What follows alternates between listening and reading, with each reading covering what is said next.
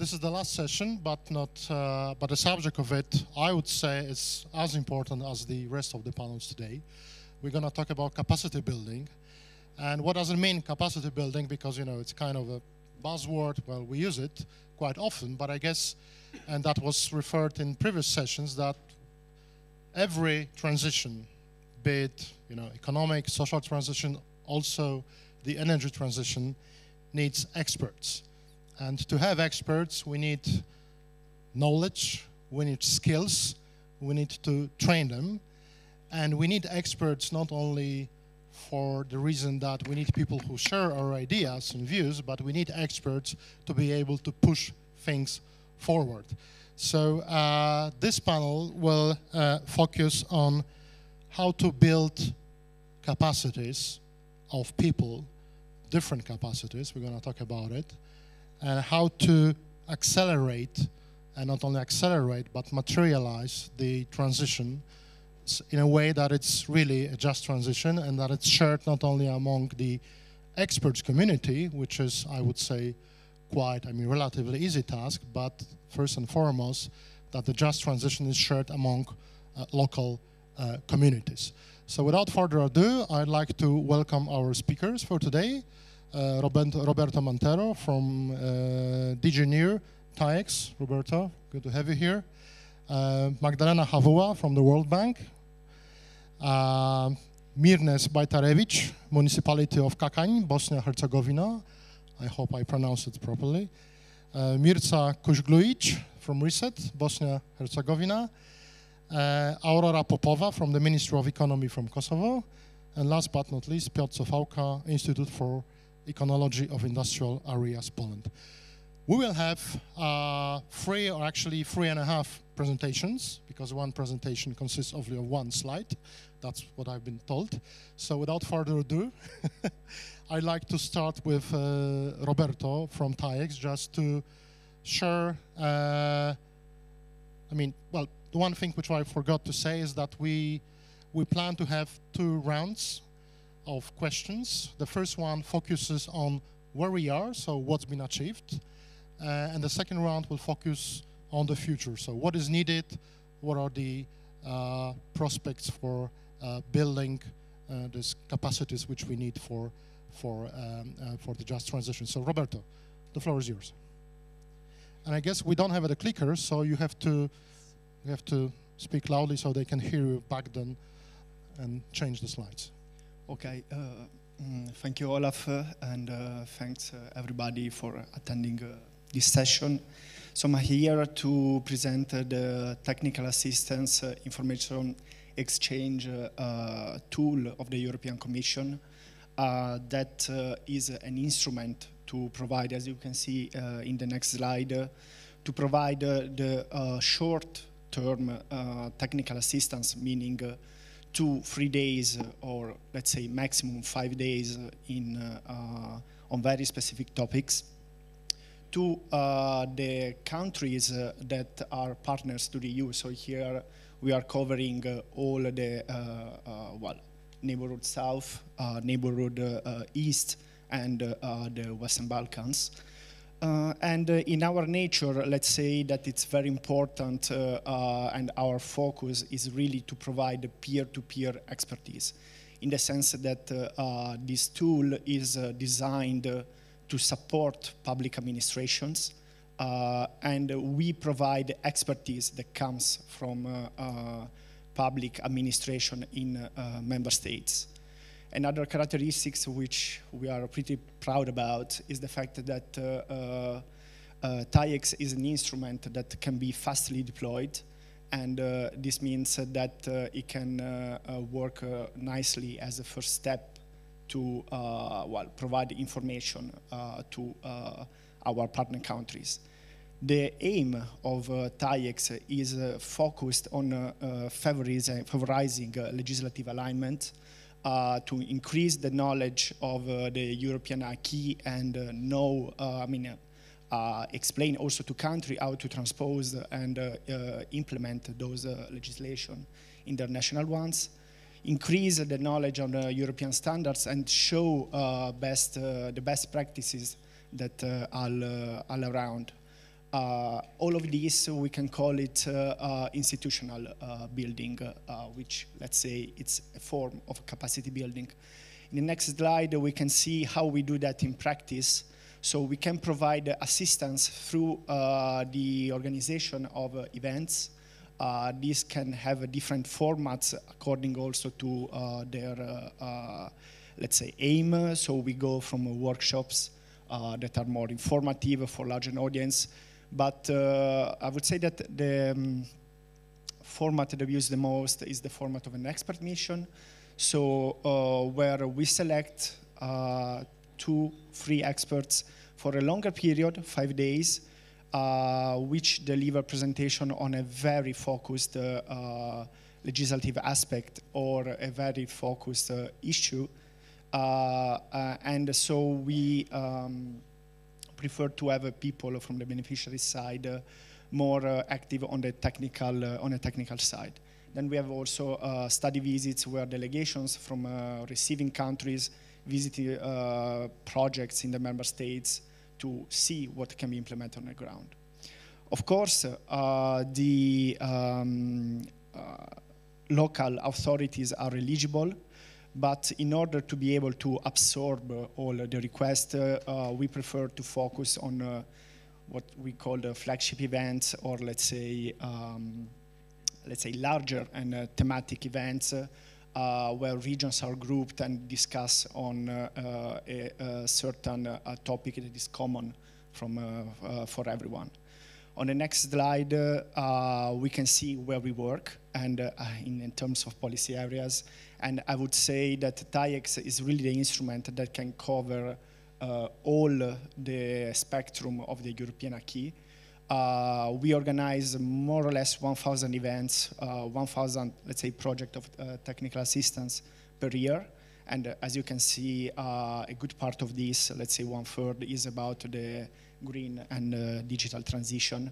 And in any case, there you have also the link to look at all the events that we run. And in the next slide,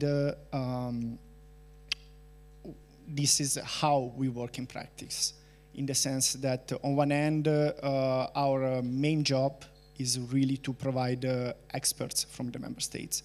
We have a database, a huge database with several thousands of experts. Everyone can, every expert from a public administration can apply. Of course, there is rounds of validation to see if the expert is relevant. And after once we select the experts for a specific project, we negotiate an agenda with the experts, the beneficiary parties, in order to be all on the same page. And depending on the setup chosen, we arrange the logistics through our providers. So this is also to support the countries. Of course, this is a co-creation process, so we need from the countries or let's say from the regions applying some help, so stable contact points, support, or basically taking on board the whole process of registration of participants and the selection, and supporting their agenda, the drafting of the agenda. Just to conclude, in the next slides, some information on how to apply for regions and countries. First of all, very important, in each country here represented in this room, there is a national contact point for TAIEX, mainly in the, let's say, Ministry of Foreign Affairs. Reach out to this person, and he or she will be able to support you in drafting an application. Then the application is pretty straightforward. It goes through a formulaire that you can find on our website, and from there you will enter, we will receive your application, or we will go through a process of evaluation. And if approved, we'll be able to start working on your, let's say, on your request.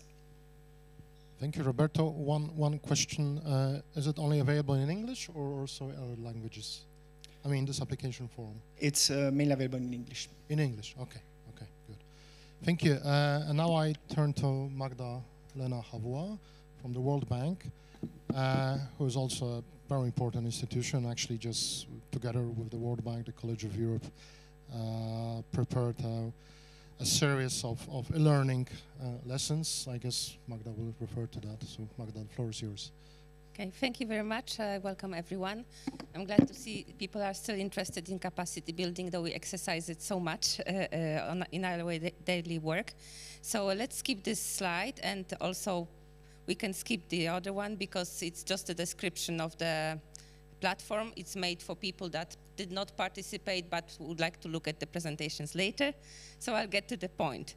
Learning Academy for Coal Regions in Western Balkans and Ukraine. That idea came up back in 2019, I think, and we planned to do it in a face-to-face mode so that people can come, get together, network like we do today. Unfortunately, there was a COVID situation and we had to change our plans, but it's a fortunate and not fortunate event at the same time for the Learning Academy at least, because we decided to go with this learning exercise via online modules.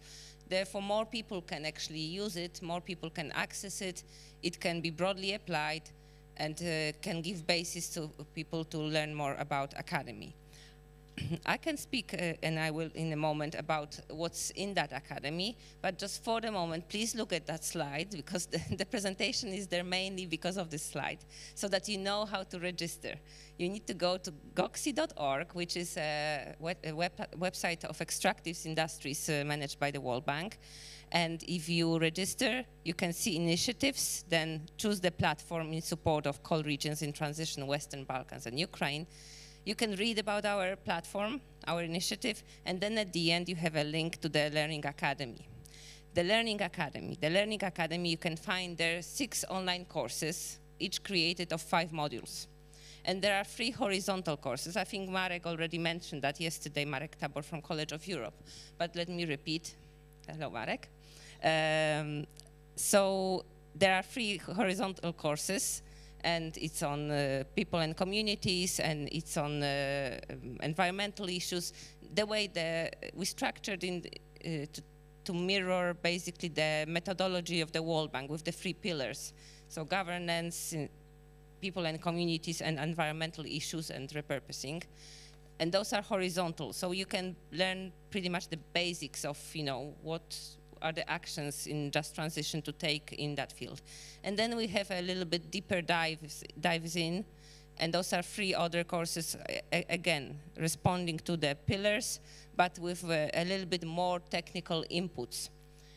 The way you go for it, you register for the course, you can read, you can listen to that course, and then once you complete, there is a little bit of quiz to answer, and if you complete the course, you can get a certificate of completion. So maybe that's useful for your CV, maybe not, but we wanted to give you something for the effort. And we think that it's useful for people to broaden, because sometimes we think we know everything, but if you read those materials, you can find so many references, so many interesting cases, that it's worth to have a look and go through it. You cannot just freely go through those courses, because it's a e-learning exercise. You have to go one by one to get there. I mean, you can pick the course, the topic of the course, but once you pick the topic of the course, you have to go from one module to another to complete. So it's a typical... Cheating is not allowed, basically. Yeah, cheating is not that much allowed. But basically, that's there. There are also resources in the Learning Academy where you can find interesting reports.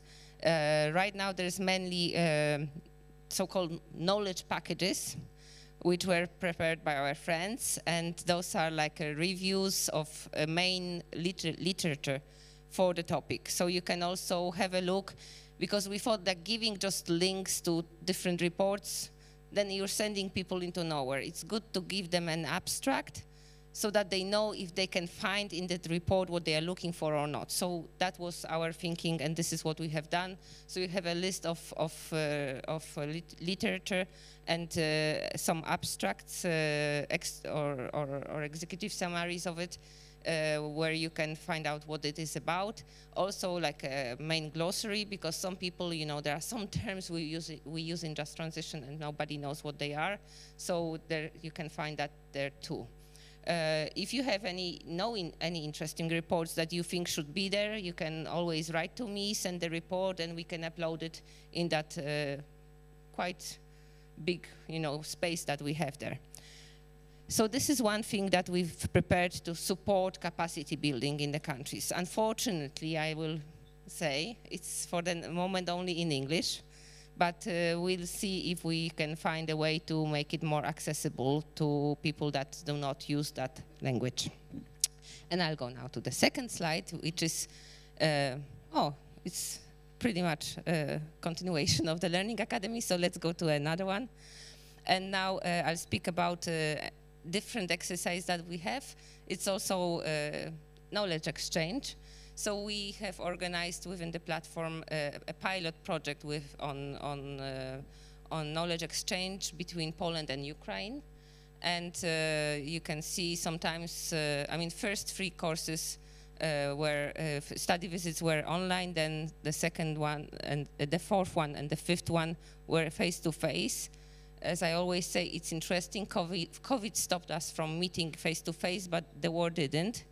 And even though it was minus 12 degrees, our Ukrainian participants were still eager to see the solar farms and, you know, any other examples of transition that we had to present for them. So big kudos to all those that participated in those visits.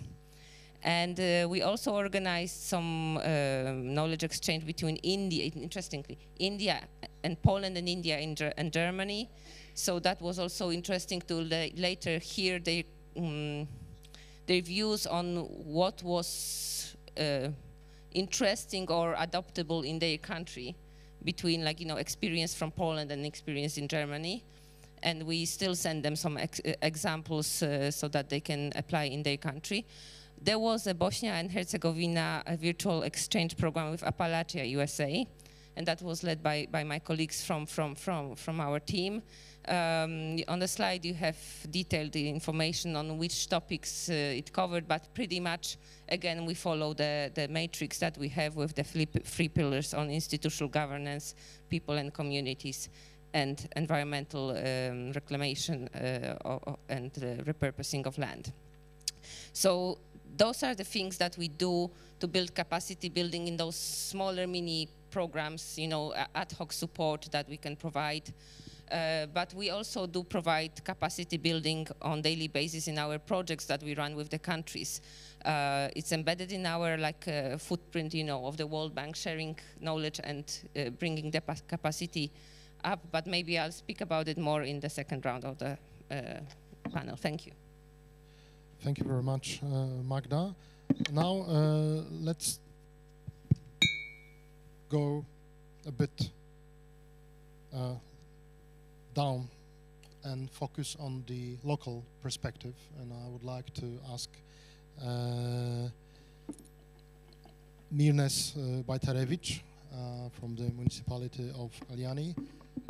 How does it look from your point of view? I mean, what it takes and how you look at the capacity building at the local level. Mirnes, the floor is yours. Okay. Hello everybody, I will speak on Bosnian. Hvala vam prije svega na pozivu na današnji susret. U narednih nekoliko slajdova ja sam pripremio nekoliko podataka o našoj maloj lokalnoj zajednici, jer smatram da na početku prije svega treba da vas upoznamo sa nekim stvarima koje se tiču lokalne zajednice i onoga što pričamo u okviru pojma pravedna tranzicija. Znači, općina Kakanj se nalazi u Bosni i Hercegovini, centralni dio Bosne i Hercegovine sa nekih 37.000 stanovnika i 50 km od Sarajeva, glavnog grada. Industrijski grad, možemo preći sljedeći slajd, next slide please. Mi na našem području, na području naše općine imamo i rudnik mrkog uglja, i termoelektranu Kakanj, i tvornicu cementa Kakanj. Znači sve ovo što mi pričamo u okviru pravedne tranzicije, općina Kakanj ima na ovako malom području od nekih 350 km². Oni su u principu ujedno i kao takvi stubovi razvoja energetskog sektora, prije svega Bosne i Hercegovine, i vjerujem da su jedan od pokretača industrijske proizvodnje u cijeloj Bosni i Hercegovini. Next slide, please.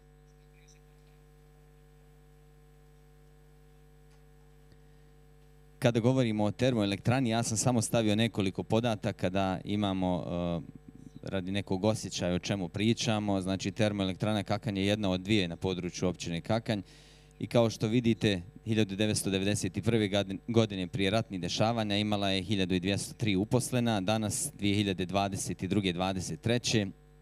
ta brojka je oko 577 do 600 uposlenika. Vidite i samu proizvodnju i vidite koliko su uglja u odnosu na 1991. i danas koliko je ta brojka smanjena, koliko smo spalili u ovoj termoelektrani.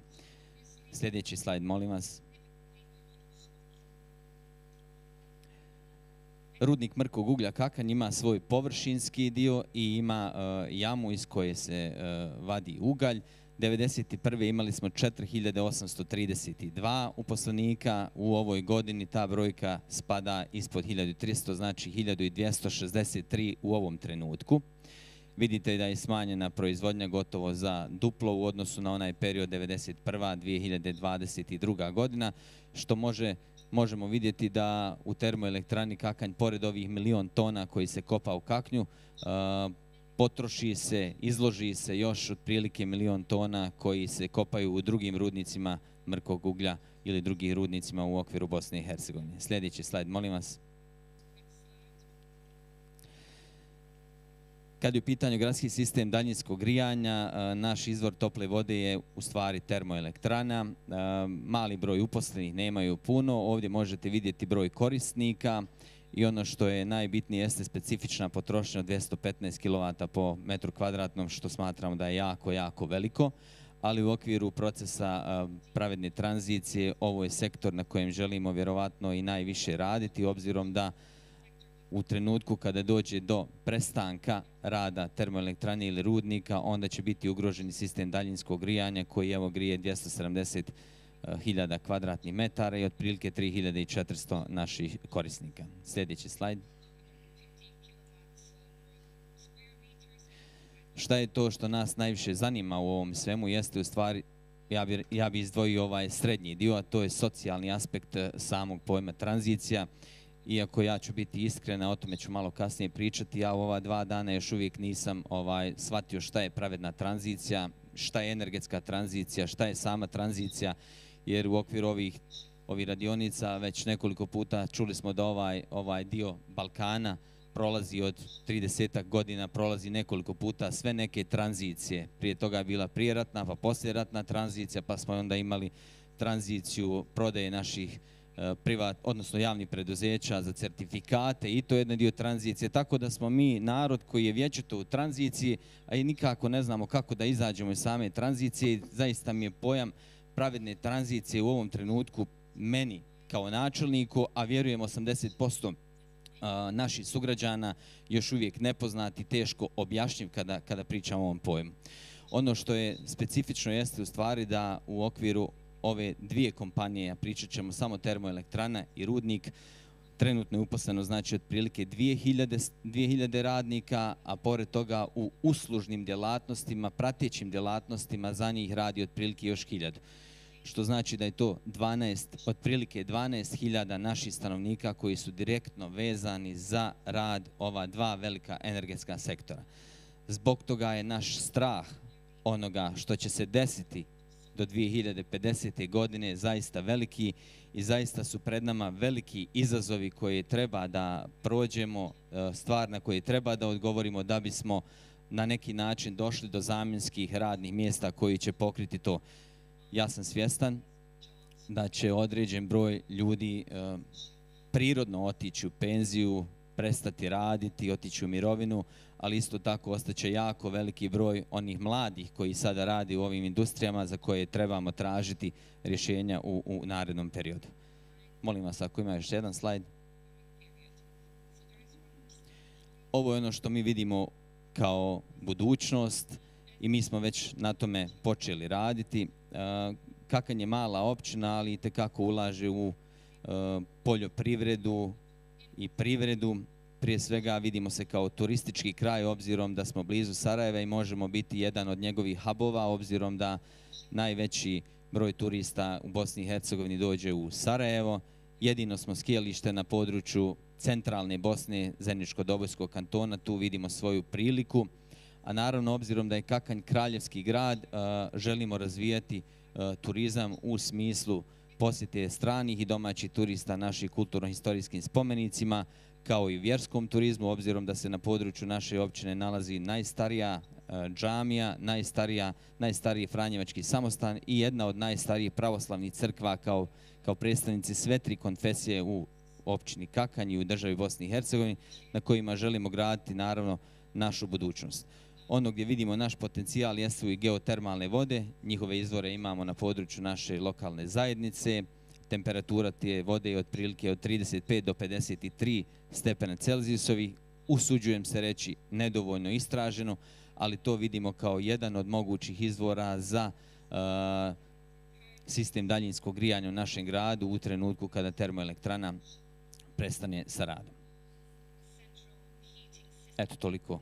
Hvala vam na strpljenju. Naravno da ću biti sudionik svega onoga što moderator tokom ove sesije bude i pitao. Thank you, Mayor. If I may have one quick question. I mean, do you have any opinion polls which tell you, I mean, whether people are with you on this just transition, on whether just how they understand this just transition, or you don't have this, you know, sort of information, which seems to be one of the basics?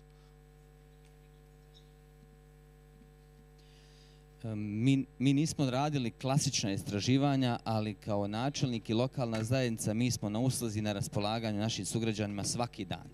I mi svaki dan sa različitim grupama i pojedincima pričamo o pravednoj tranziciji. Zato sam na početku kazao da naši ljudi još uvijek ne razumiju pojam same pravedne tranzicije, jer obzirom da smo mi industrijski grad i mi imamo običaj reći rudnik je Kakanj, odnosno Kakanj je rudnik. Rudnik postoji od 1902. godine i kod nas možete sve reći, ali da kažete da će se rudnik zatvoriti, to vam je najveći grijeh. Ljudi jednostavno ne razumiju i neće da prihvate tu činjenicu i zbog toga je izazov naše lokalne zajednice i drugih lokalnih zajednica, općine Živinica, Banovići, Tuzla, Zenica, Breza, i tekako puno veći nego one lokalne zajednice u Bosni i Hercegovini koji nemaju industriju ovakvoga tipa. Okay. So I understand this is a matter of local identity, actually, and part of the, you know, your history, which is, I mean, quite often the case with cold regions. I mean, the same as in Poland and many other places. Now, I mean, also developing on this not local but national level, going from this, you know, strategic global level of the European Commission, the World Bank, I'd like to ask Aurora Popova from the Ministry of Economy of Kosovo. I mean, what is your take on this, you know, not only capacity building, but how you understand the just transition and what you achieved so far in terms of building, you know, some necessary measures or, you know, frameworks or capacities just to implement it. Aurora. First of all, thank you for having me. I'm happy to see these many faces in the last panel. Indeed, I only have one slide for you. If we can have it on screen. Yeah, can we have the slide? No, this is not the one.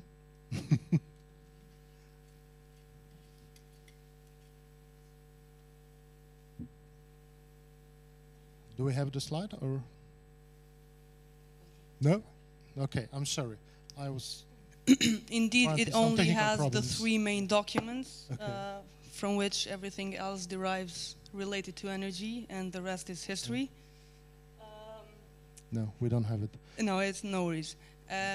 Okay, so that we had the Secretary General yesterday presenting all the job done in Kosovo in the past few years, or at least in the last 2 years. And we have 3 main documents, which are the National Development Strategy, which foresees the economic development, of course, pillar in Kosovo, including the energy and the environment. And then we have the new energy, National Energy Strategy, which was long awaited. And now we have the most important strategic document to rely on, and then the NECP, or the National Economic and Climate Plan. I would say, starting from the National Energy Strategy, which specific objective 4.3 says training in energy related and women's inclusion, which foresees the training in energy related jobs, and of course, as I said, the women's inclusion for at least a minimum of up to 25%. And then the NSCP itself, under the employment effects, it foresees the national scaling up trainings skilling and reskilling as well. Of course, as you may know, we are a lignite reliant country, but the strategy foresees at least not to use one block from a power plant anymore, and then refurbishing the others and use them, or at least keep them in reserve, while on the other hand working hard on renewable energy sources for more than 30% in the 2030. At the meantime, there are many projects ongoing trying to reskill and train professionals in this regard. I'd like to mention a couple of them, and also share with you 2 projects for which I was appointed to coordinate, and I had the honor to coordinate last year under the NIPAC office, which are the Solar for Kosovo PV or solar power plant, and the Solar for Kosovo district heating.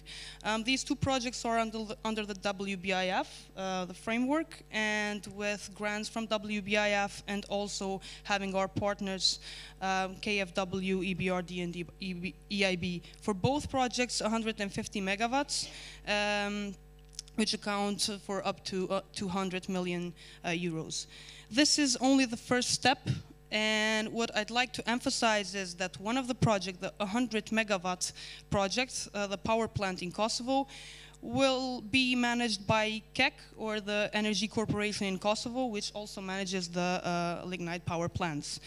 In this case, I know many of you have discussed and now seem the mindset switching as something in the past, but I think it's also ongoing. Because having all the people in this corporation face a new project which is only renewable energy reliant will be switching their mindset as well, and having them thinking for new jobs and not only those as they are used to related to lignite and the power plants. This is one thing that that we're happy in Kosovo to see this happening. And then on the other hand, we have other projects and people that were trained. So under the Ministry of Finance, Labor and Transfers, the employment agency has 8 vocational training centers, which up to now have trained 19 professionals for PV. and the energy sector, and also so now they have the module in place, and they foresee to scale this up for the next 7 to 8 years.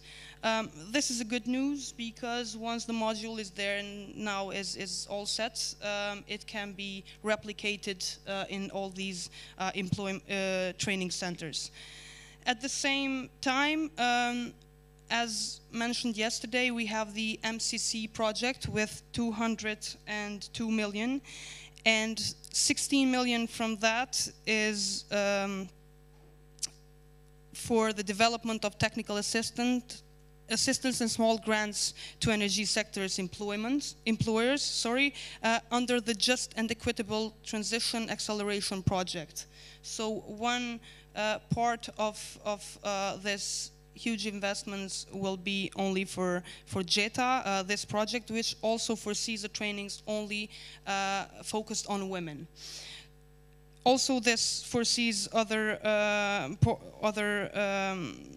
objectives as well, increasing female representation in the energy sector, promoting gender equitable practices within companies, supporting networking, mentoring and training, and the one that I just mentioned, the technical assistance and the small grants. I would say what is being offered at the moment also is as part of the energy package under IPA 3, it was mentioned before in the panel as well. Kosovo is implementing a 75 million project under this energy support package. And we have, as the ministry, we're implementing the energy efficiency measures for the residential sector, and also for the first time for the private sector as well, MSMEs this year. And under these measures, we foresee the solar district heating measure and also the solar power plant, solar PV measures. Since this year we have the regulation of prosumers in place from the regulator, we are now free to move on with projects and providing subsidies for the businesses and SMEs this year, so that they can accelerate and move on their businesses, either using PVs for the businesses that are already, and installers that are already working on it, but also for the others which see this as an opportunity to either implement these projects, but also switch from other jobs to renewable energy sources. These are some projects more practical that I like to share with you. And in terms of what is next, I think we'll check that. Yeah. The second round. So now I'd like to go. Thank you very much, Aurora. Now I'd like to go back to Bosnia, Herzegovina again, and ask Mirza Kušljugić from Reset if you could tell us a bit more about the Reset. What is it and how you work, and also share your view. Thank you, Olaf. So thank you for the invitation. Even though I participated at the 2 online conferences, and I follow up the initiative from the very inception 4 years ago. I even was somehow involved in the application of the European platform. However, I'm not actor. I'm onlooker. I'm someone who comes from a think tank, and what RESET means is Regional Sustainable Energy Transition, focus on sustainable. My first intervention here is the slide, I made slide this morning. This is a recently published analysis, just a few days ago by RESET, and it's the results of the research by more than 100 experts from 6 countries of the region.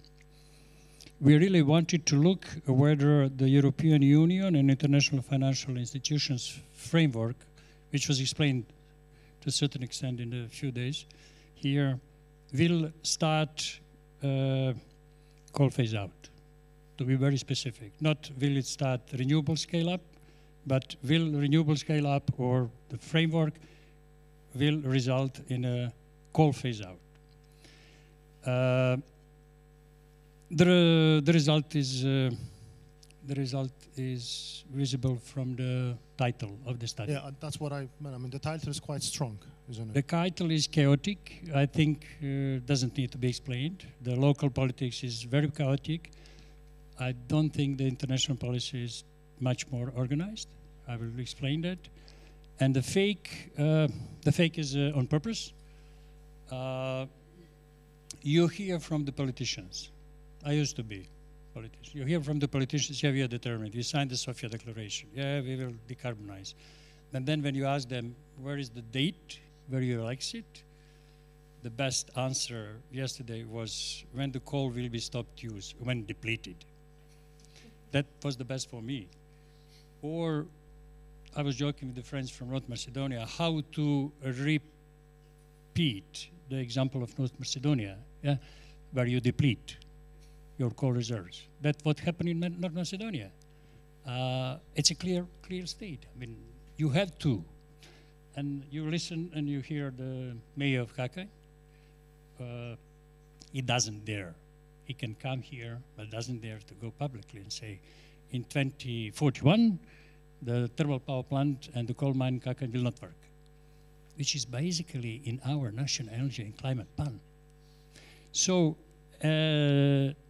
it's good to be in the last session. Then you can reflect upon. I will just want to comment a few things. There is no just transition without energy transition. I have seen energy transition without just transition. I'm old enough to remember Margaret Thatcher energy transition without just transition. So just transition is not happening in a vacuum. Just transition is happening if it's ideologically and strategically directed to be people-centered, not money-centered. The title says this is not the case in the region. That what is happening are projects, money, big projects, big money. I haven't heard, which is the essence of the just transition, I haven't heard about citizens communities, local governments, small and medium-sized enterprises, how to activate money of the people. If you look, what is the passive amount of money that people in the region have on the accounts, savings? And we are not talking about millions, we're not talking about people, we're talking about consumers. We are talking about energy communities. So unfortunately, the conclusion is something has to be changed. Something strategically has to be changed, and I encourage you, if not just as a provocation, to read what we have identified and what we have suggested. What basically we suggested is design sustainable energy transition, which is not only decarbonization, which is also decentralization, democratization, digitalization, and the rest, which we call in RESET sustainable energy transition. And just a few remarks on what I heard also. There is expectation that CBAM will kickstart coal phase out through carbon pricing. And then there was the idea of regional carbon pricing. Our conclusion, the finding of the experts is it's not. CBAM is seen and promoted by opponents of the transition as a punishment. The region is part of Europe, and we have European Green Deal. We don't have EU Green Deal, we have European Green Deal.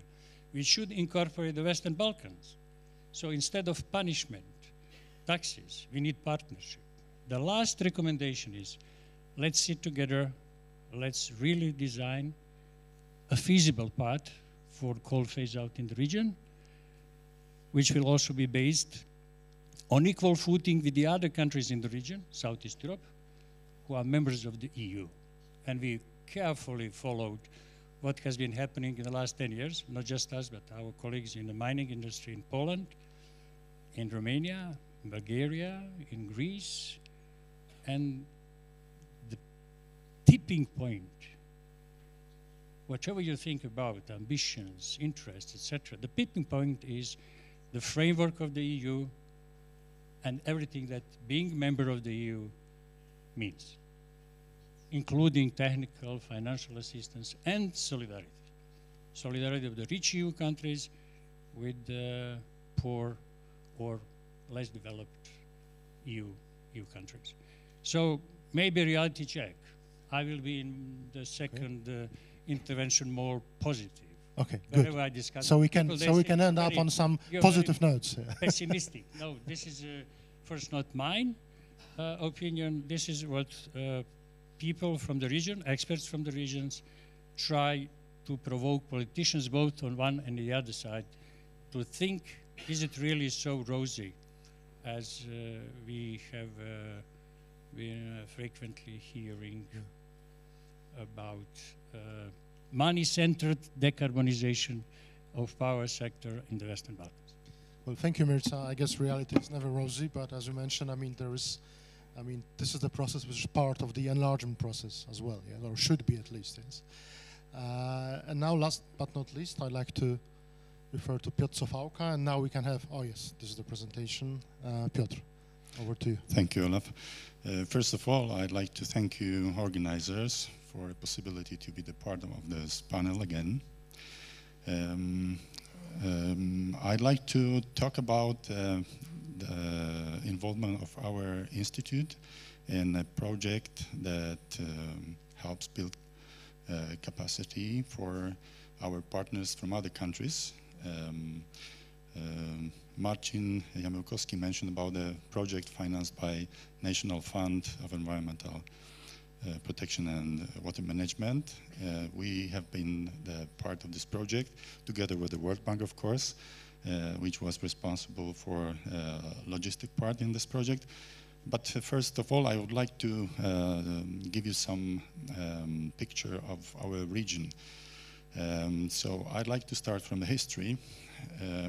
As you probably know, if not, I will mention that transition in our region, which is the main coal mining region in Poland, lasts over 50 years. 50 years ago, we've had 65 coal mines. Today, it's only 17 in our region, and the other one in Lublin. As you can see, more than 30 years ago, it was over 400,000 people employed in coal mining industry. Today, it's less than 70,000 in our region. And the production was huge because it was almost 200 millions of tons. Today, it's 44. But what is important for us is also the emission that comes from fossil fuels, that comes from industrial, which is the industrial emission. It was really huge 30 years ago. It was over 90,000 of tons of particulate matters. Today, last year, data from 2022, it's 3.5 for the whole Silesian voivodeship. The next slide, please. When we talk about just transition, of course, we've got the territorial just transition plan because we are the main region that is beneficiary of just transition plan in Poland. But there's, of course, the national level of this process planned. And here you can see the main aspects that have to appear in just transition plan. It was mentioned today in many presentations, in many interventions, that first of all stakeholders have to be engaged, all groups, administration, local governments, entrepreneurs, scientists that can also deliver the knowledge regarding innovative technologies. When we talk about innovative technologies, some of them, of course, can be developed in a region, and this is added value. But in case of innovative technologies, we need the access to these technologies. We have to be able to implement them. We have to remember about environmental protection and restoration. A lot of assets that come from coal mining industry need remediation and reclamation. We have to assess the quality of these assets. We have to remember that the industry based on fossil fuels influences also air quality. capacity building, what we are discussing now. We have to build our capacity building, but we can also share our experience, our knowledge with other partners to help them build capacity as well. And scientific cooperation is very important. In our case, when we are realizing the project that was finished in the middle of this year, we have involved also other scientific partners. For example, Central Mining Institute that was responsible in our project for technical and technological aspects. Next slide, please. We've got in Poland a social contract that was agreed with trade unions. And here is a slide delivered by trade union Kadra. And it shows how many coal mines we've got today and how this coal mining industry will be phased out until 2050. As we can see, today we've got 17 coal mines in our region, an additional one in the Lublin region. But coming to 2049, there are only 4 of them in our region. Then the next slide, please. I represent the region that is a main beneficiary of Just Transition Fund for Poland. As you can see here, there are 4 regions that are beneficiaries. 2.4 billion is dedicated for Silesia and the part of Małopolska, to the western part. And I'd like to mention how it is planned in the territorial just transition plan and how we, being a part of EU, we are beneficiary of EU support. Please, next slide. Here you can see that from the beginning, when we were in European Union, our region was supported by European funds, mainly by ERDF and ESF. And in this perspective, the most important component of EU support is JTF. This fund is programmed in our territorial just transition plan that is based on 3 pillars. You can see here numbers, what amount of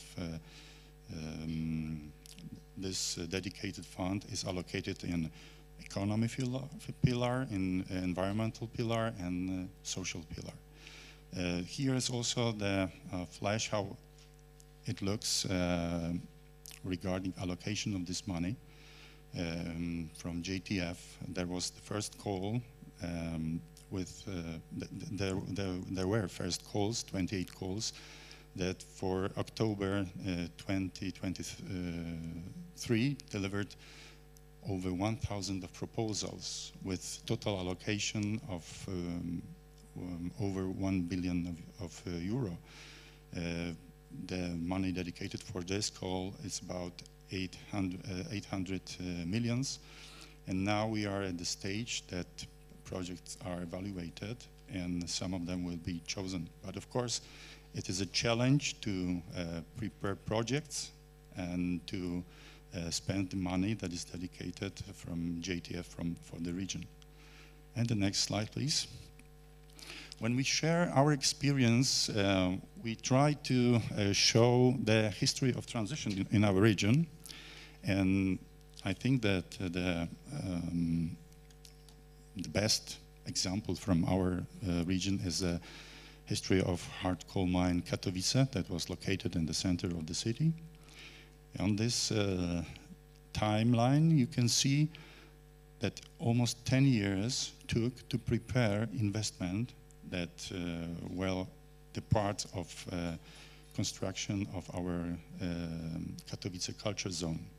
3 elements of this zone are Silesian Museum, Polish National Radio Symphony Orchestra, and International Congress Center.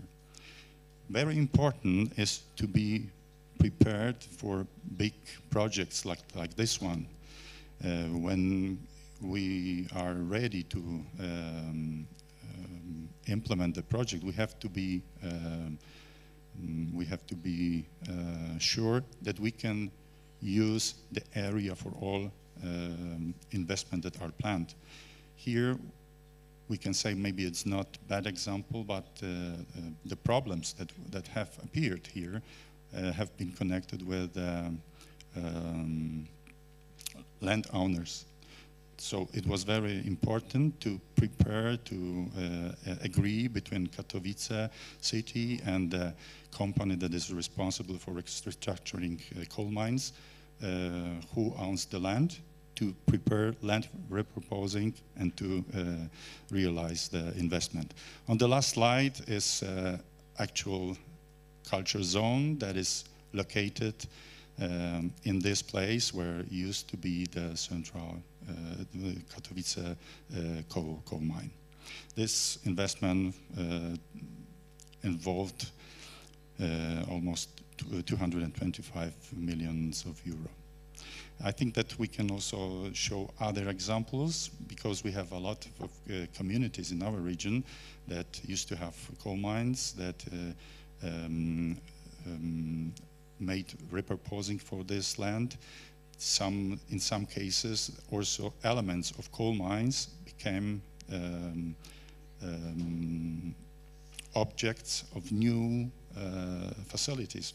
And good example is also here the Hard Coal Mine Museum in Zabrze, Guido coal mining, Queen Louisa. Thank you for this part. Thank you. Thank you very much, Piotr. Yeah, it's a lovely area. I can confirm. Just been there many times, before and after all that change you showed to us. Roberto, you said you very much focus on expert missions and also study visits. And but what are the? I mean, do you encounter any like shortages in terms of accessibility of experts, this human capacities on the other side? I mean, how do you deal with that? Because I guess there is a limited number of people, yes, you can have access to. Roberto. Yes, so, well, let's say that in TAIEX we are lucky enough to have, let's say, huge database, in the sense that TAIEX has been an instrument that has been working for almost 30 years.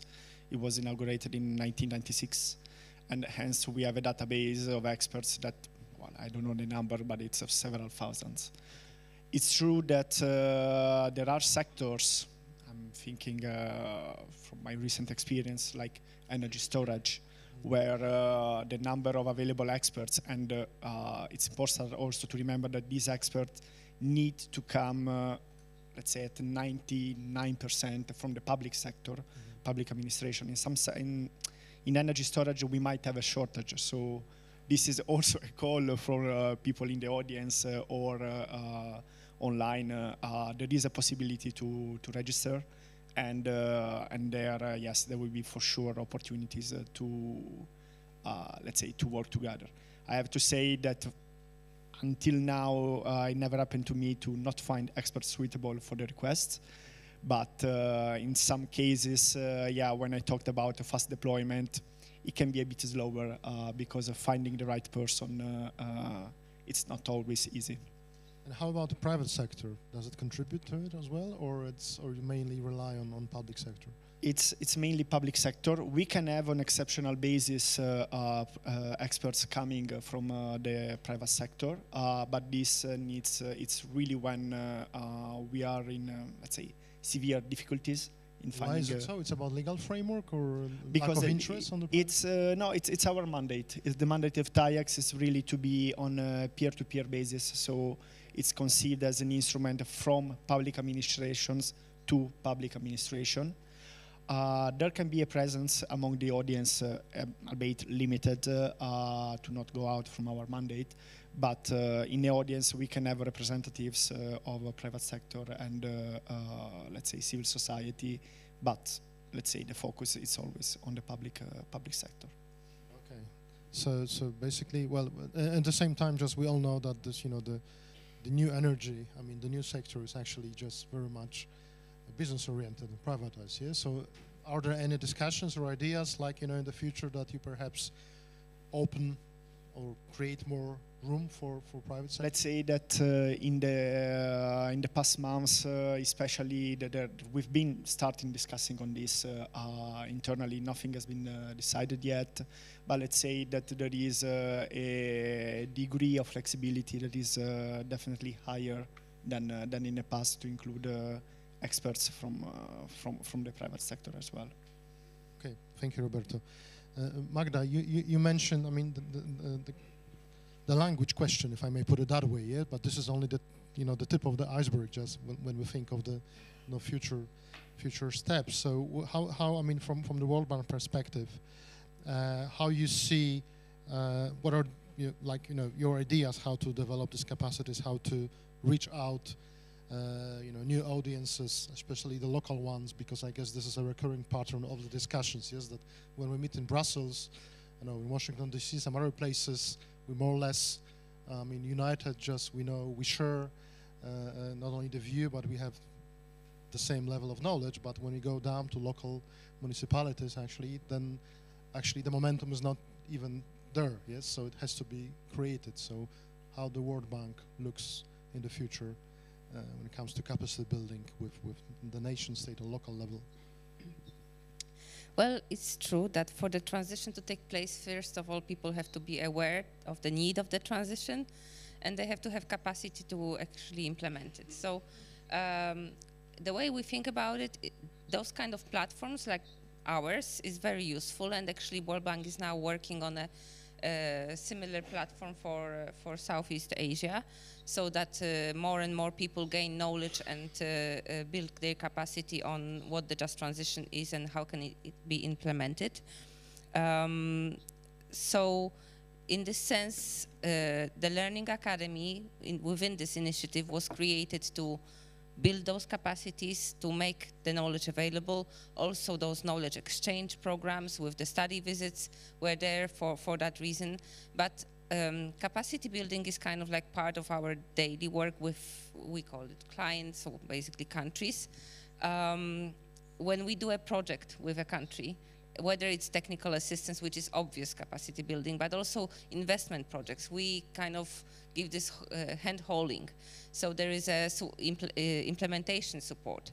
Therefore, you're not left to, do everything by yourself, but we kind of are there for you to help you implement those solutions and those investments.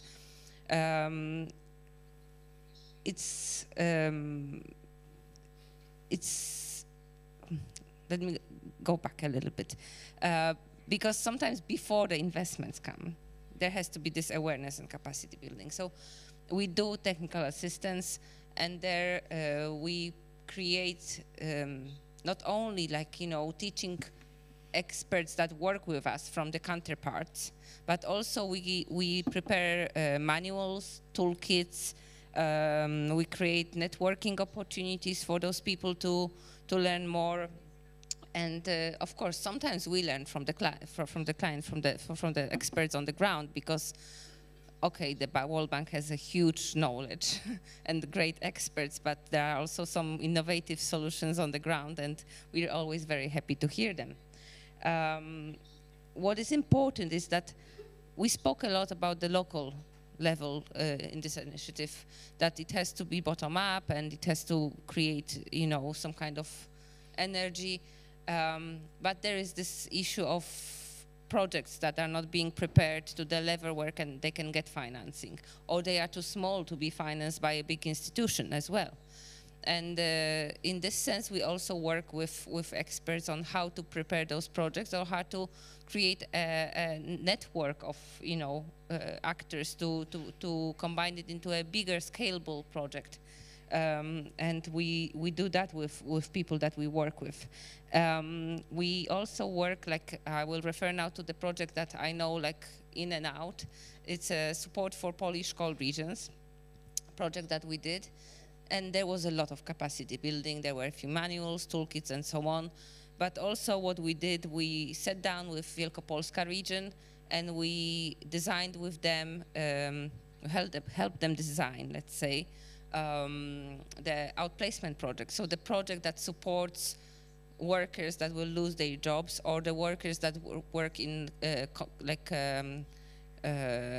the contractors of the mine, so all the indirect workers as well. And this is not like, you know, the program that was mentioned that is addressed directly to the miners from the government, not the severance payments, not the, you know, early retirement pay. This is all separate. This is there, and you know, countries have tools to do that.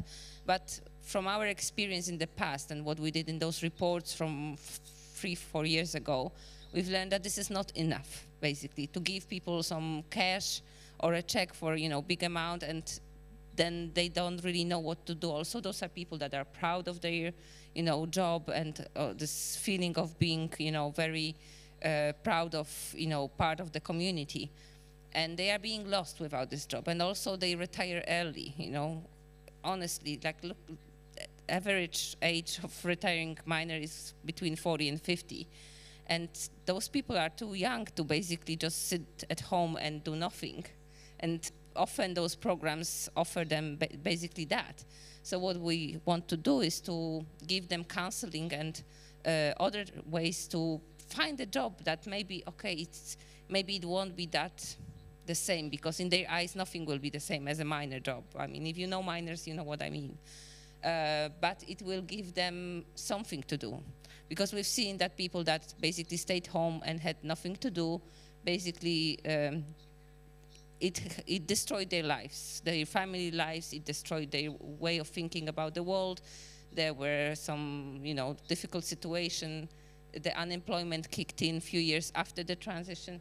So I think it is very important, and this is also what we do. We work with regional authorities to prepare a plan that would basically encourage them to not only take the, you know, big check of leaving the mine, but also get involved in other activities. We also went through the effort of screening of, I think, more than 2,000 profiles of jobs with the skills that are attached to them, to kind of show the pathway which professions are the closest to the professions that you can see in mines.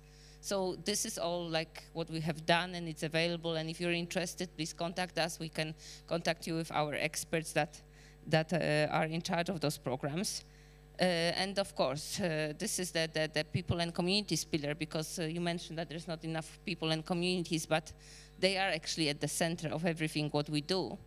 But in that sense also, I think that land repurposing also is for the people, because they live next to those mines usually, and if we don't want them to, you know, disappear or depopulate area, we have to make those areas livable and to create nice conditions for them to live. Whether it's like green space, of course it can be, because sometimes there's nothing else you can do with that, but also attract investment. So here, kudos to Wolf, who worked with other experts, prepared a way to analyze those post-mining lands to try to scoop up, you know, from that areas, land that can be used for business, for residential areas, for something basically, you know, that can give some economic impulse. So in this sense, reclamation, it's not only to bring this area to safety, but also to give impetus for other economic activities and therefore economic diversification. What we also see important is, like in the sense of capacity building, is to for people to understand that you have to look at the pool of skills you have, you know, on the ground, and then to look for sectors that can, you know, respond to that. Because if you start inventing what would you want, you know, your region to become, completely detached from what you have as an asset, then it doesn't really later match together. So in that sense, there is a need for good governance, delegation of, you know, activities, building teams that can deliver, and we support all those actions in all those 3 pillars. Thank you. Thank you. Thank you, Magda. And building on that, I have a question to Mayor Bajtarević. Assuming something which is unimaginable, which means that you have as much money as you need, as much funds as you need, and then you have the support at the national, or if you wish, strategic level. I mean, do you have enough expertise with the local community to implement the just transition? This is what Magda has mentioned, yes? I mean that in the end you need people capable of implementing this, yes? I mean, money is a big problem, of course, always. You can do nothing without funds. Legal framework is also a problem, yes? But in the end, just it takes people, good people. So do you have them on the ground, or do you have, like Aurora mentioned, you know, some vocational centers, so you train people? I mean, what is your assessment of the skills of people, your experts, people working in the industry now with regard to the just transition? U ova zadnja 2 dana sam shvatio da je ovdje najgore biti političar. Ja bi sad pričao kao običan građanin, jer načelniku na ovim sesijama nije nikako lako. Šalim se, naravno. Ja smatram da bez obzira da li imamo sredstva, bez obzira da li imamo i konkretne projekte, moramo se malo vratiti korak nazad, moramo uključiti akademsku zajednicu, moramo uključiti svo moguće znanje koje imamo, konkretno Bosna i Hercegovina. Naravno da općina Kakanj kao mala općina nema dovoljno svojih izgrađenih kapaciteta u smislu stručnjaka koji bi mogli provesti sve projekte ili sve naše želje i zamisli koje imamo. Mi znajući, možda nismo ni znali da radimo tranziciju, ali već godinama zaista imamo u lokalnoj zajednici neke naše programe koji nas evo indirektno spremaju za neke stvari koje nas čekaju. Mi smo iz tog cilja krenuli od obrazovanja. Nije nadležnost lokalne zajednice, grada, općine, ali smo prilikom stipendisanja naših učenika i studenata već targetovali, zahvaljujući privrednom sektoru i akademskoj zajednici, deficitarna zanimanja koja trebamo finansirati da bismo izgradili stručnjake o kojima sada pričamo. Da bismo tim mladim ljudima u stvari ponudili perspektivu i pratili ih i finansijski u ostvarivanju njihovih privatnih biznisa, jer smatram da je to način kako trebamo graditi našu budućnost lokalne zajednice. Nisam pobornik da se treba vršiti prekvalifikacija postojeće radne snage u rudnicima, jer ćemo time ostati i bez ono malo kvalitetne radne snage koja trenutno radi u rudnicima, ali da trebamo napraviti strateški plan kako te ljude sutra prekvalifikovati i u druge poslove i zaposliti, to da.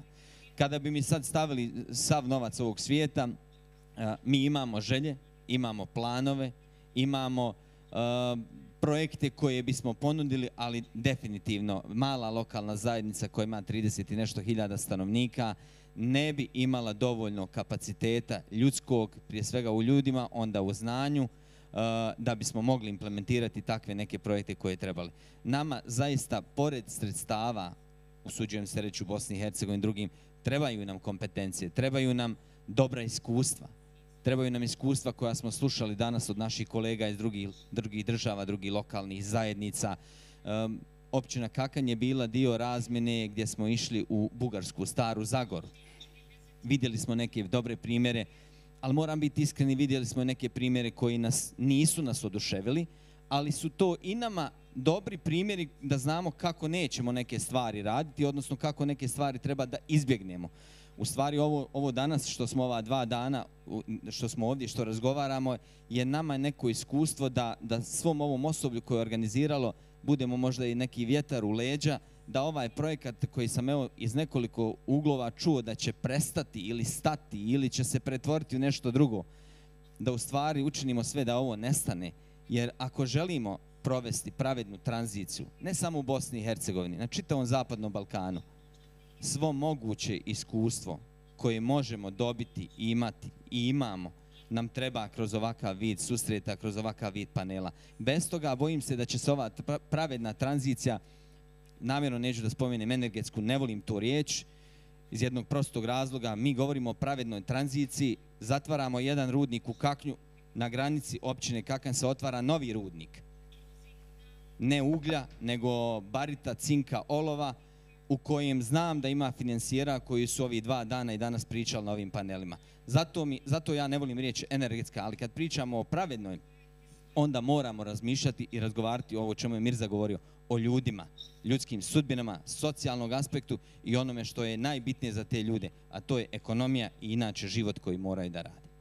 Tako da svako iskustvo koje sam danas čuo, koje imam priliku podijeliti sa kolegama, dobro nam je došlo i eto, ako išta znači, predlažem da ovo nastavi dalje, u kojoj formi će to biti, ali zaista iz jedne male lokalne zajednice mislim da trebamo svi kazati da treba nastaviti dalje, jer bojim se da ako ne budemo imali, ne budemo slušali ta iskustva, da onda ni pravednu tranziciju nećemo provesti u najboljem mogućem.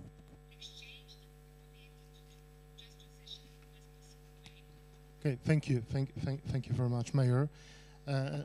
Now I'd like to go back on to Aurora, because from what you have said, it seems actually that, well, everything goes well, or even better than well, in Kosovo. So my question is, is it really that you generated, the momentum, and now you just work with just people, you got experts, you train people, and there are no problems? I mean, there are no, like some, clouds on the horizon you afraid of? First of all, we're a new country, so the transition, the word is all well known for us, and now the energy transition comes with it. This has positive and some negative effects as well, but the positive is that we're learning to absorb a lot in less time. So that's the good part of it. And I'd like to link this with what is needed as well, and link with the previous speaker and your question. So you said, let's assume money is there. I personally believe money is there. We have many frameworks and investment windows that we can rely on, but the main thing that I would say is highly important is the power of absorption. And I think in Kosovo the administration is really learning how to do it. So we have people willing to give all the efforts for energy transition, also considering the energy crisis as well, which has shown us that this is an important sector and we have to look forward to it. So, of course, there are boring days, bad days for everyone at work, but this is, from my perspective, being part of the administration now and part of the Ministry of Economy, I feel the good vibe in there. So we're open as a ministry to every stakeholder, including here, of course, the local level, the academia, the NGO, and the private sector.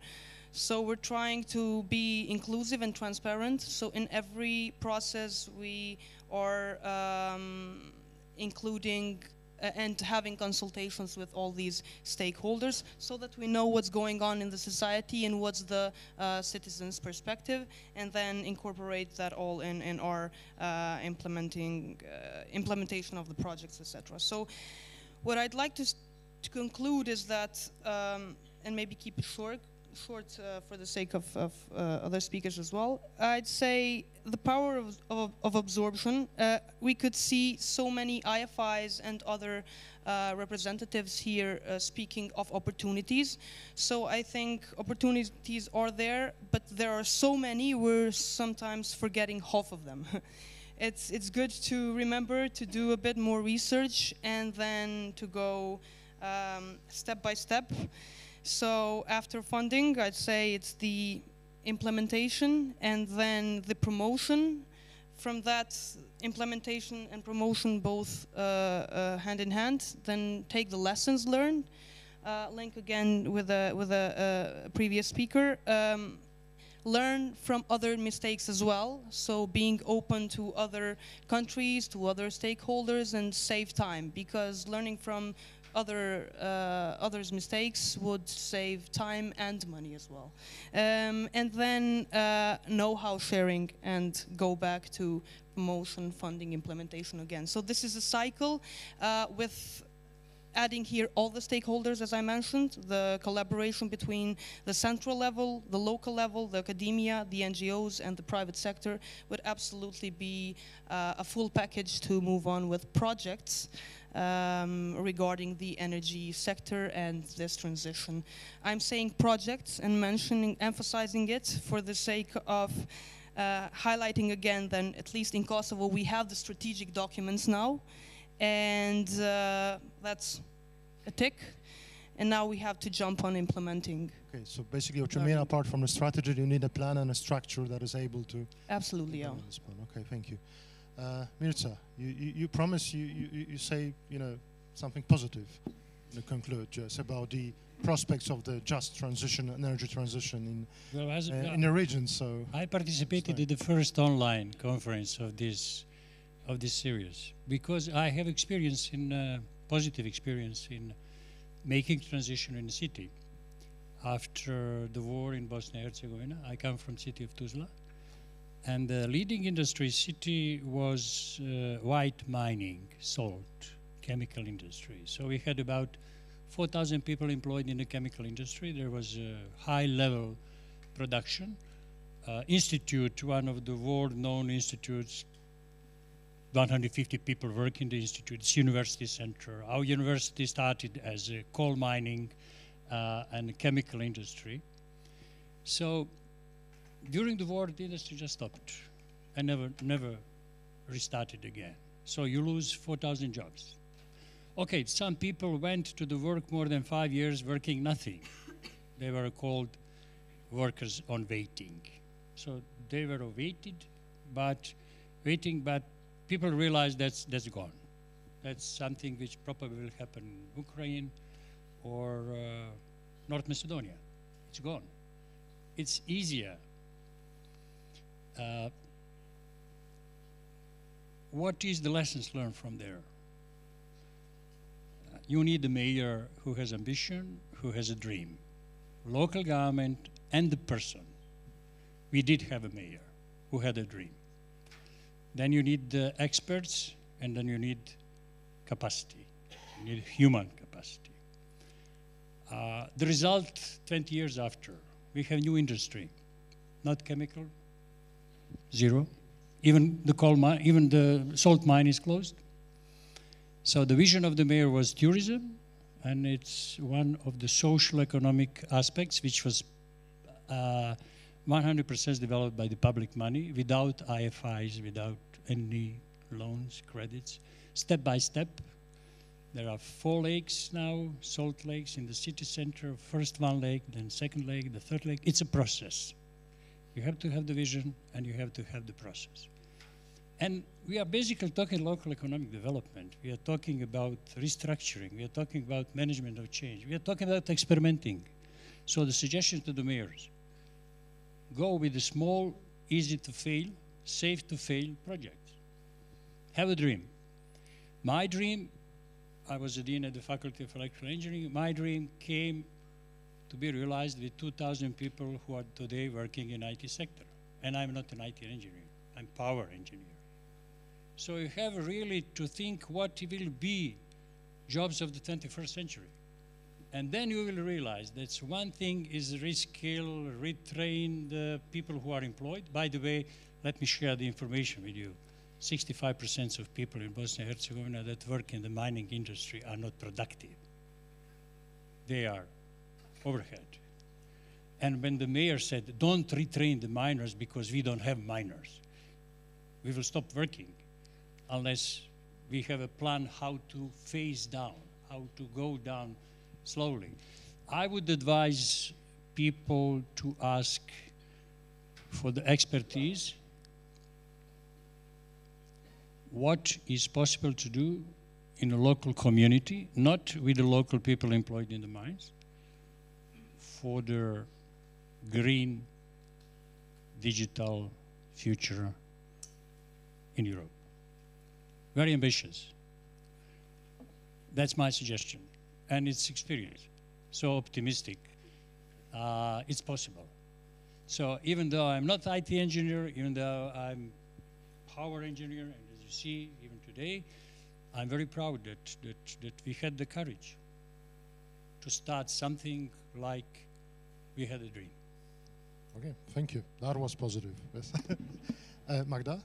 I'll just put a very briefly, please. Little comment, because we also worked in Silesia, and we did the preference surveys among communities, and different results came out. But we then also did one in Ruda Śląska, a particular mining city with 4 coal mines.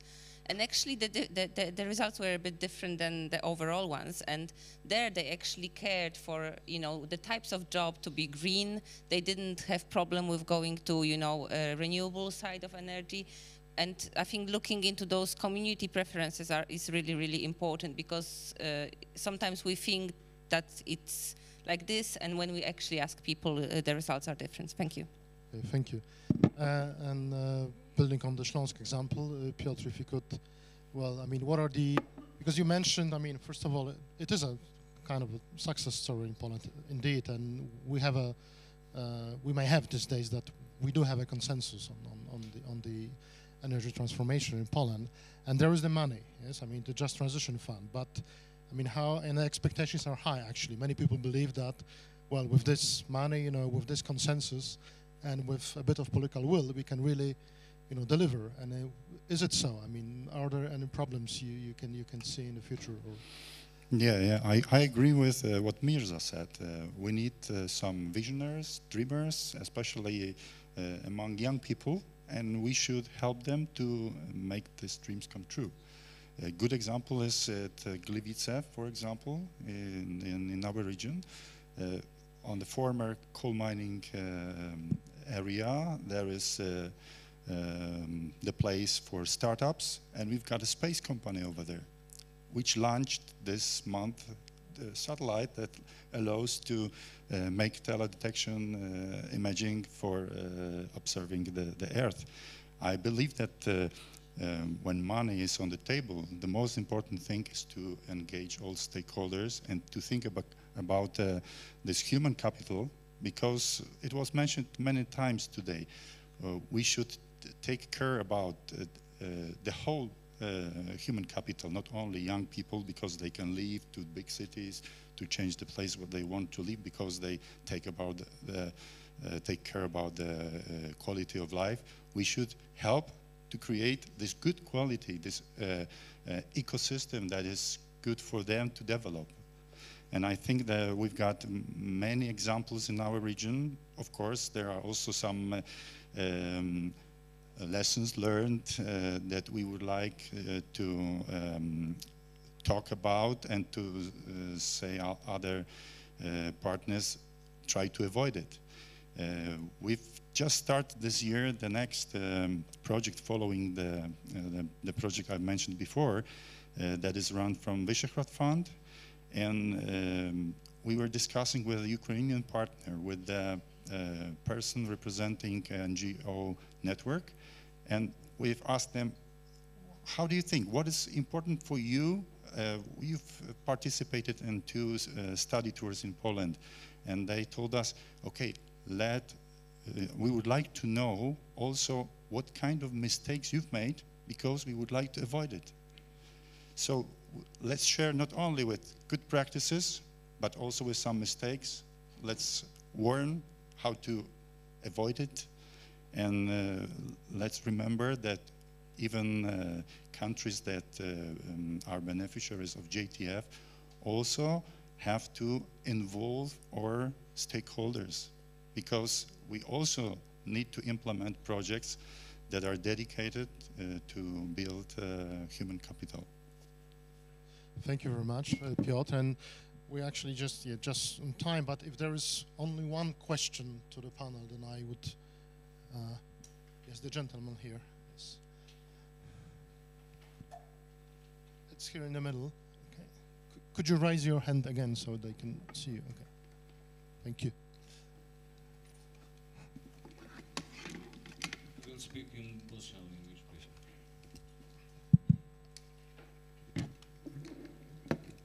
Dozvolite mi prije svega da srdačno pozdravim uvaženi auditorij na čelu sa moderatorom današnjih panel diskusije i naših uvaženih paneliste. Moje ime je Began Muhić i dolazim iz grada Živinice, Bosna i Herzegovina,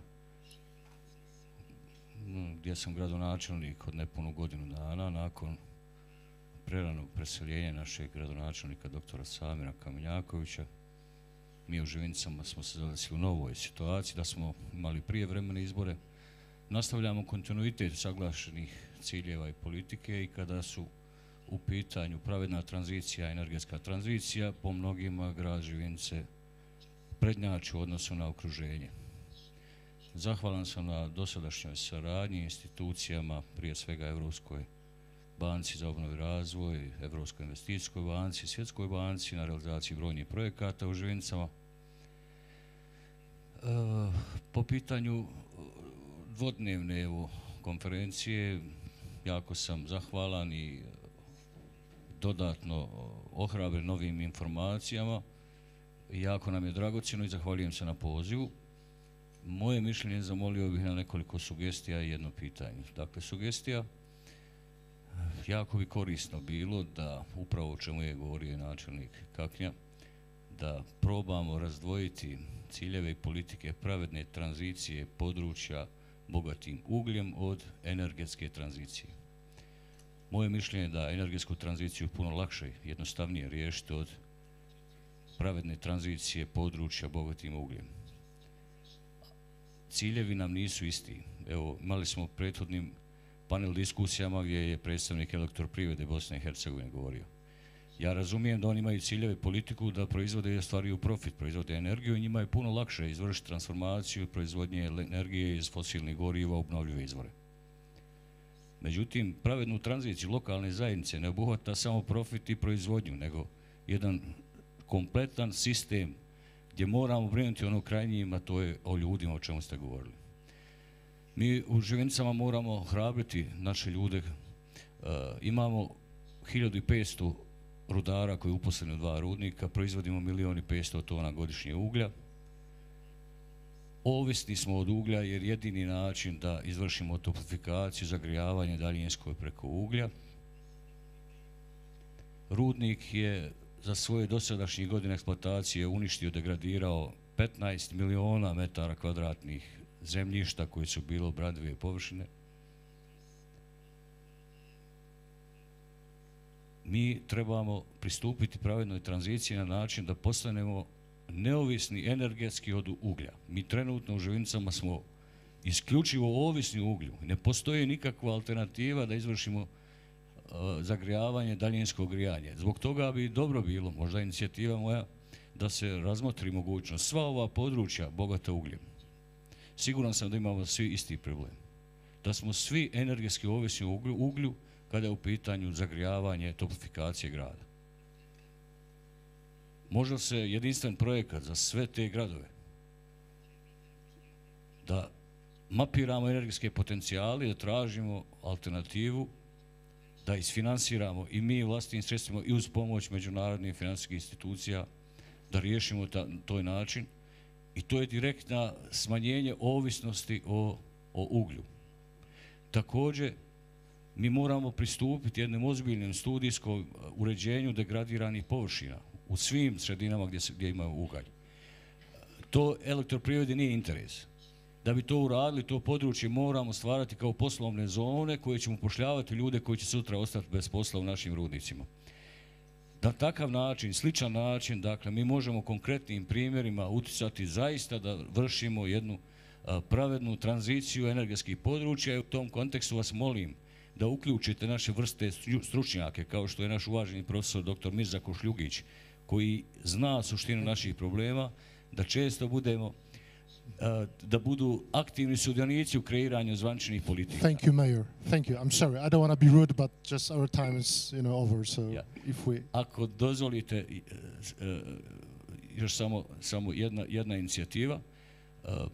Zamolio bih, predložio... No, sorry, just there was there's okay. Gonna be very much. Okay. I'm sorry for that, but we just, it's we should finish then, and I thought it's going to be question to the panel, but nevertheless. Before we go to the concluding remarks and of the session, let me first say that there was a lot of different things which were mentioned during our panel, but the one which is like, really the lesson, I would take it as a kind of lesson, is the local perspective. I mean, whatever we do, we have to not only act locally, but also think locally, which means through the prism of local communities, yes? Because sometimes, I mean, things which are, things from local perspective look very much differently than, from this, strategic or global or regional perspective. So again, without further ado, I mean, let's please join me and thank our panelists for the excellent work.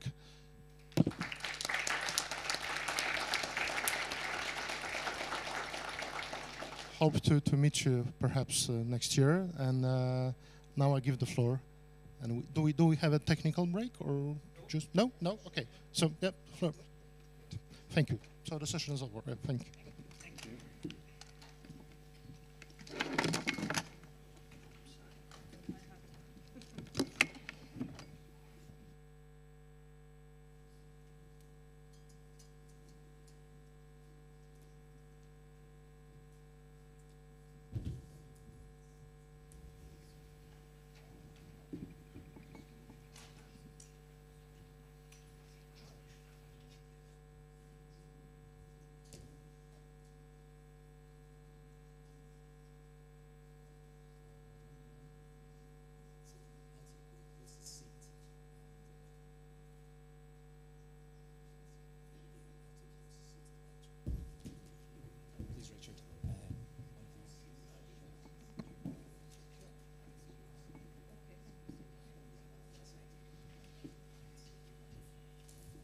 Okay, friends, colleagues, it has been quite an intense journey the last day and a half, but we're actually at the last stage of our journey, but it is a very important stage of the journey as the closing remarks are being made by the European Commission.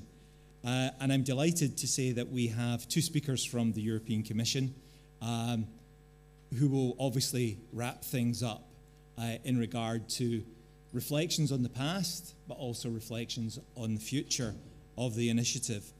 The first speaker is Véronique Marx, and she is a well-known face. She was on one of the panels yesterday, but she has also been heavily involved in the initiative over the last few years. As you know, Véronique is the team leader for Just Transition and Energy Poverty in DG Energy. In her role, she coordinates a variety of programs on coal phase-out, regional exchanges between coal regions, as well as the Commission's response to energy poverty in the EU. I'm delighted to also say the second speaker is Richard Masa, and Richard took the Western Balkans Investment Framework Head of Sector post in DG ENER in September 21 after a return from the EU delegations in the Western Balkans, where he was posted for 12 years. So he's very familiar with the geography which we've been talking about. Just by way of background, in Bosnia and Herzegovina, Richard served as the head of cooperation, and prior to Sarajevo, Richard was posted as head of infrastructure and agriculture section in the EU delegation in Serbia, after also working in Croatia, the delegation in Croatia. So we have two excellent speakers, contributors, to give the final reflections from the European Commission. So I'll ask Véronique first to take to the stage.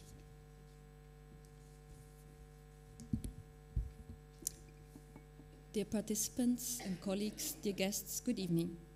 I'm pleased to deliver the closing remarks of this annual meeting of the Initiative for Coal Regions in Transition in the Western Balkans and Ukraine. Our aim with this initiative was to support the coal regions in transition in their move away from coal in a fair and just manner, by sharing our experiences and learning from each other. Today, while the transition is ongoing, I'm proud to see the progress that has been done, the significant growth of the community of practitioners and the collaboration between EU coal regions and the coal regions in the Western Balkans and Ukraine that this initiative was able to foster. In the past 3 years, we have learned a lot from each other. We have witnessed the strong interest of the local communities to be engaged and the importance of building bottom-up processes in the just transition. Most of the communities involved in the coal region-to-region exchange program continue in contact with their counterparts to further develop joint activities. And this is exactly what we were aiming at, creating and empowering communities and allowing them to take ownership of their transition processes while providing EU support. The importance of this goes beyond the just transition or any other policy development. Such community building contributes to establishing ties between the neighborhood region and the EU, and therefore advancing the coming together of both our regions and building towards a future together. In that respect, we have been contributing to what President von der Leyen referred to as a true union of people when she spoke of the future of the enlargements at her State of the Union address in September. Through this initiative, we have tried to put into practice the different aspects of a just transition, the value of inclusiveness and of stakeholder involvement to gather different perspectives and ensure that all the voices and the needs in the transition are heard and are taken into account in the designing phase of policies. Moreover, it is crucial to improve communication strategies to facilitate broader stakeholder participation and increase the public awareness of the importance of the transition process. Inclusiveness also means communication. This is also what is taught at the Coal Regions Learning Academy, developed by the World Bank and the College of Europe with the active support of the Commission. Let me remind you that all these webinars will continue to be online, with subtitles in all the official languages of the Western Balkans and Ukraine. Now it is crucial, of course, to focus on the implementation in order to apply all the knowledge and the expertise that we have gathered over the past 3 years and ensure a just transition in the EU and in our neighbors. So let me turn to the work that is ahead of us.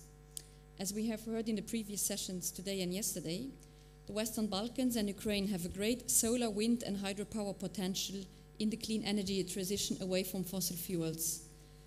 The energy transition should thus be seen more like an opportunity than a burden, while of course we do need to ensure that no one is left behind and that all can benefit from these opportunities.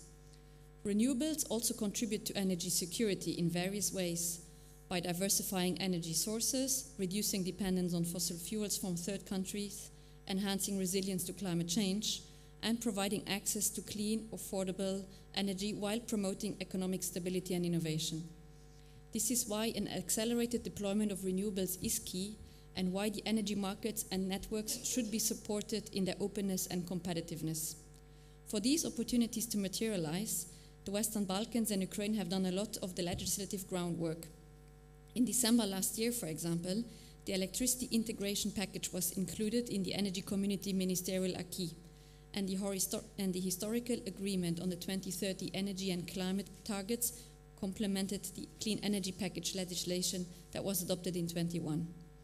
Timely and full implementation of this legislation is a key condition to integrate the Western Balkans into the EU electricity market and to put EU on the same path as the EU towards decarbonization.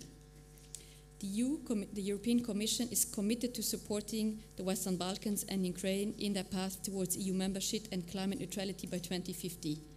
This is confirmed by the EU's substantial financial support. I will not go into further details, as we are lucky to have with us our esteemed colleague from DG ENER, who I am sure will provide further details on this. Regarding the energy sector, however, we will continue supporting the clean energy transition in the region through substantial investments into energy efficiency and renewables, and also continue supporting other regional programs such as the Covenant of Mayors for Climate and Energy, the Climate Neutral and Smart Cities Mission, and the Horizon Europe. Also, smaller programs will continue being implemented, such as the flagship project Ray of Hope that donates solar panels to Ukraine. We expect that the solar panels donated to Ukraine, approximately 5,700, with a total capacity of around 2 megawatt, will be installed by this winter. So let me close this intervention by reconfirming that the European Commission will continue to stand by you. Future activities will build on the experience of the initiative of the coal regions in transition in the Western Balkans and Ukraine and ensure continuity, using the knowledge and the expertise already gathered and further expanded in the scope and the activities.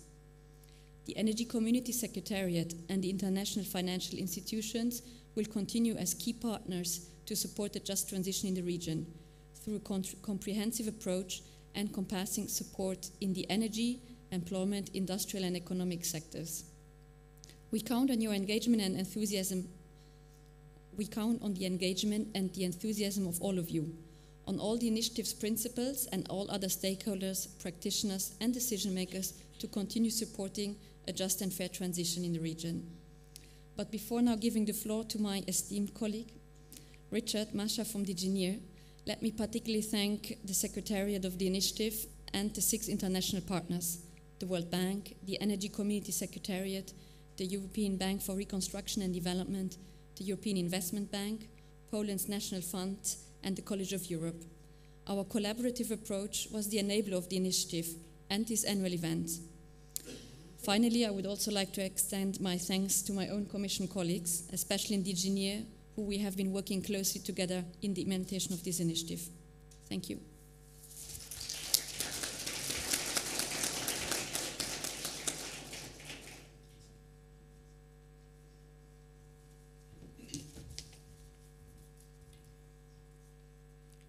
Dear participants, dear colleagues, good afternoon and welcome also from the DG ENER side to the last annual meeting of the Initiative for Coal Regions in Transition in the Western Balkans and Ukraine in this format. But it is for sure not the last even organized and supported by the European Commission to support just transition in the region, since we are planning future initiatives for the Western Balkans, but I will come to that a bit later. I hope you had a successful 2 days which aimed to cover all aspects of that the initiative has worked on in the past 3 years, which Véronique also mentioned in her intervention. Also from our side, big thanks to the 6 international partners, to the initiative for their work in the last 3 years on the project. Together with the Secretariat, you have been an important part of the initiative and the design of this annual meeting. We will sure continue to work together on just transition as we focus more on implementation. Also, in a part thanks to the momentum that the initiative has created. At more global level, there is also a new momentum for the enlargement and, in particular, an opportunity for Western Balkan partners to advance on their convergence path towards the EU through key reforms and investments in the strategic areas. The GDP of Western Balkan economies is at 35% of the EU average.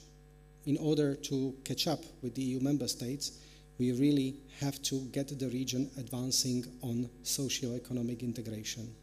On the one hand, access to the European Union single market should be enhanced. And on the other hand, the integration within the region should be further deepened through the common regional market. This is the political ambition of the new growth plan for the Western Balkans, which has been proposed by the European Commission just this month. To make it happen, the growth plan proposes to complement the currently available IPA 3 funds with a new financial package of 6 billion euros, of which 2 billion are in grants and the rest through the loans for the period 2024-2027. This financial package, the proposed reform and growth facility, is conditioned. It's conditioned on the socio-economic and political reforms. The Western Balkan partners are called to identify the key reforms in different areas that would boost their socio-economic convergence towards the EU accession. And green and just transition is obviously deeply linked into these efforts and the region's economic integration with the EU. The Reform and Growth Facility prioritizes accelerating the green transition, particularly in the energy sector, and places a focus on implementation of national energy and climate plans to achieve the predefined 2030 targets. We will continue to insist on inclusion of just transition as an important element in the reform agendas. Let's also not forget the Economic and Investment Plan with its flagship investments that remains still of high importance for the economic development of the region and the main vehicle, financial vehicle, that provided assistance from our side to the energy sector. This also includes the 2022 energy support package for the Western Balkans to support businesses and vulnerable citizens in the aftermath of the energy price hikes in Europe. And finally, you may have heard already that we are also planning a just transition initiative for the Western Balkans under the IPA 2024 that we hope should start already in the course towards the end of next year, which would build on and expand on the CRIT initiative. It will strengthen engagement with the private sector, with the IFIs, as well as municipalities, and to support implementation of pilot projects in the regions that want to phase out from coal and carbon-heavy industries. This will also include continued cooperation with the principles of the CRIT initiative on concrete implementation of various just transition initiatives.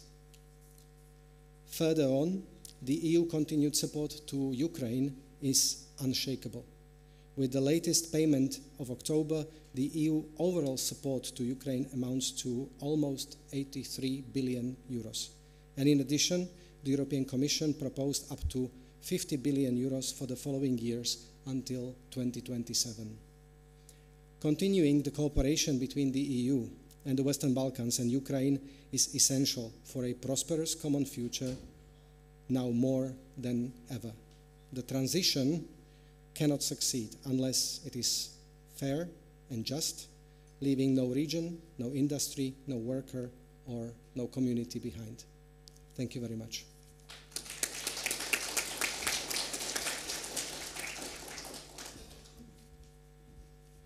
Thank you, Richard. Thank you, Véronique, for those closing remarks. And I think it very much echoes what's been discussed over the last day and a half. Much has happened over the last 3 years. And because of time, I'm not going to recap. But there's a consensus that a lot has been achieved. There is momentum, but there's an acceptance that we have to build on this momentum. There is the opportunity for sure to build on that momentum. There has to be, though, greater focus on implementation, reform, and acceleration of the process. But there is commitment and desire for continuity and ongoing engagement. And I think that's not only from the European Commission, but the other 6 partner organizations. I thought that came across strongly over the last day and a half. So I think we're going to leave it there. However, before you depart, we have a closing Slido. And we would like to just ask you one question before you can all go your separate ways. And the question is, in one word, what are the key takeaways of this event? So if you could please register on Slido, if you have not already done so, and just say in one word, what are the key takeaways for you of this event? And I'm delighted to see awareness is right up there. Action. Community. I was hoping for another A so we could have alliteration. But awareness, action, demand for support, community.